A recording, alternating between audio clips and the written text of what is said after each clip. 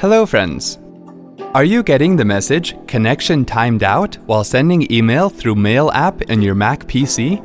Let's go ahead and see how you can resolve the issue. Click on the Go menu and then click Applications. Double-click on the Mail icon to open it. From the Mail menu, select Preferences. Click Accounts and then select the required Mac or IMAP account. From the Outgoing Mail Server drop-down, select Edit SMTP Server List. In the Use Custom Port field, replace 25 with 587. Click OK and then close the preference window. Wasn't that easy? Have a nice day.